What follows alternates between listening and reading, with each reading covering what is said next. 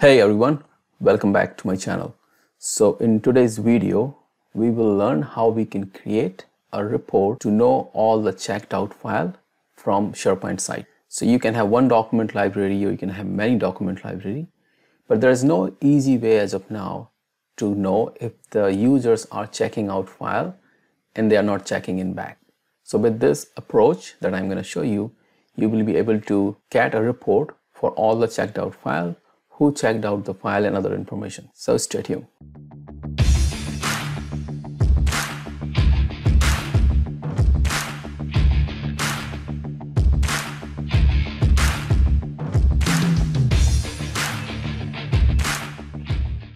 Okay, so the first thing, this is my SharePoint site. I have many document library here and I will show you, as you can see. Okay, and I need to know that which all users are checking out the files so that I can easily either tell them that the files are checked out or I can take an action on that. So if I go to one document library, you can see some files are checked out, and similarly other library. Okay, as of now, there is no easy way for you to actually know this information. Either you need to write a PowerShell script or you need to go library by library and then see if the files are checked out. Okay, so what we're going to do, so we are going to use Power Automate to help us to create this report. Okay, so I'm going to log into my Power Automate. Okay, click create. You can have this Power Automate flow as a scheduled flow or automated if you want. For this demo, I'm going to keep it manual. Click create. Okay, so the first step that we need to go to that library on which we are trying to create this report and extract all the files. Okay, so SharePoint, get items. I'm going to select my site address.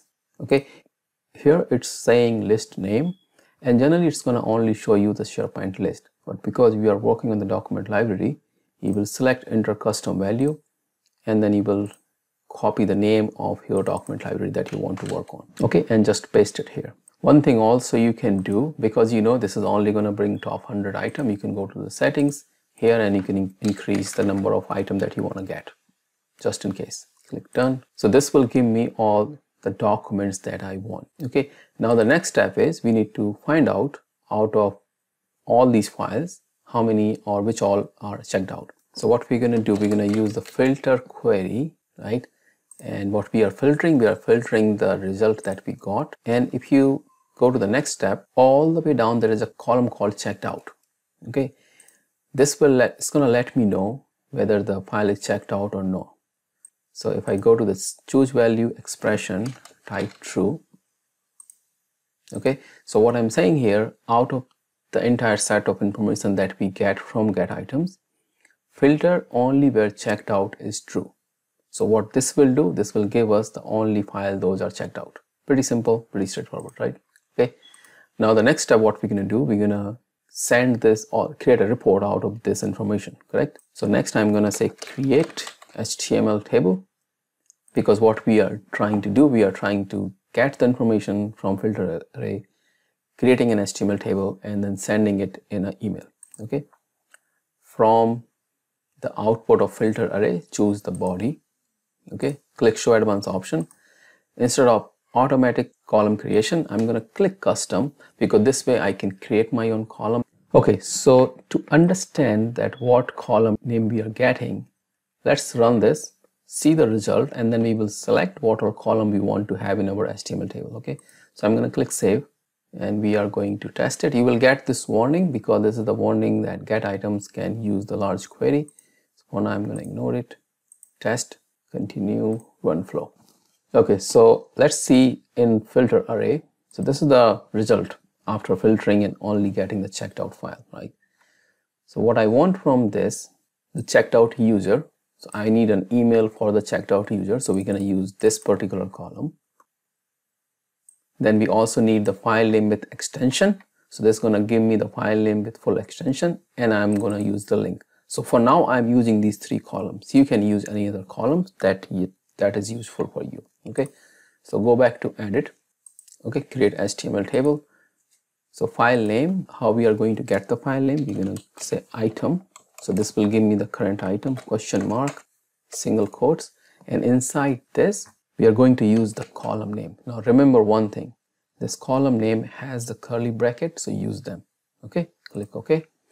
The second one I'm going to use checked out to. Similarly, I'm going to item question mark single quotes, and in this case the column name is checked out user, but the checked out user is the combination of the various things, so email, display name, and all other things. What I need is the email, so I'm going to put again this thing and email. Okay, so this will give me the email of the checked out user. And the last one is the link item. Okay, and link also have the curly, so make sure that you have that. Click OK, click save. So now we have our HTML table ready. I'm going to add one more thing because this is the HTML table. So what we can also do, we can format that table before sending it in the email. It's pretty easy. Click compose, and I'm going to use the simple styling for the table. Again, this is a very simple HTML styling that you can use. I'll paste it in the comment section if you want to copy this exactly like this, but you can use your own styling. Okay, this part is done. Go to next tab, send email. Okay, as of now I'm sending it to myself, and here in the body section you don't need to do much thing. The first thing, I will add my CSS style that is here, and then second I'll put my table. Save, and we're going to test it. Okay, so if you get this error, that means when you add a new action, like we added this Outlook, we cannot test it from the previous one. What we need to do, go to manual, then it's going to check all the connections, ask you to verify them, and then continue. So don't worry if you get that error. Okay, so I got this email, well formatted. I have all the files, those are checked out. Who is checked out to? Currently they are all checked out to me, and linked to the file. Okay, pretty simple. Now the second question. We are targeting only one document library at this point of time. If you want to run it across your entire site, how you will do that? Okay, let's try that as well. So if you want to get this information for your entire site, all the document library, the first thing that we need to do, we need to get all the document library from SharePoint. So again, SharePoint, there is an action called get list and libraries. Okay, here you only need to select the site address. So I'm going to select my site address here. This will give me all the list and library, but I don't want all the list. The only thing I want is the library. So let me save it and show you, because there is a type that you're going to get in response with this action. The type 101 is for library, 100 for list. So you got the response. You see the type 100, this is the list. And if I go to library, 101. So what we need to do, once we get the response, we need to filter this response again and filter only for the library. So I'll do the filter array. Okay, so filter array, we will use the value that is coming from my get list and library. What we are filtering on, go to expression, item, question mark.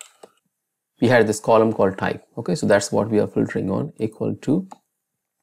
And here you need to go to the expression, use a string, and then use 101. Okay, save it. Now this action will give me a library, but exclude the list. Okay, after this, what we need to do, we were using this get items, right? So instead of hard coding the name of the library, what we're going to use, we're going to use the name of the library that we are getting from previous action, this one. And here you go. This loop is going to go through each library that you have, and what you can do afterward, you can just do the same option that you did here and get all the files from across all the libraries. Okay, so filter array, we're gonna just do the same thing. Okay, what we are comparing is checked out equals to expression true. Then add another action for create HTML table. We are creating table from this one, so body. Okay, so very similar what we have done for the single hard-coded library. Same thing, we're going to create HTML table. We don't need this one anymore. Okay, we added the styling here. And the final one is the email. And here I'm going to use this compose to. and my create HTML to output. Click save. Okay, let's save it and we're gonna run it. So now this flow will get all the library, go through each of them, get all the checked out file, and it's gonna send the email to me. So I have around 17 library. It's going through each and every library, checking if there's a file, checked out file, and sending me an email, and I'm actually receiving some emails already. Okay, so flow completed. I received all the emails for which the files are checked out. You can also add some more checks. So for example, if this filter array where you're filtering to get all the checked out file, if this is empty, then do not send email, and all other check that you can do, right?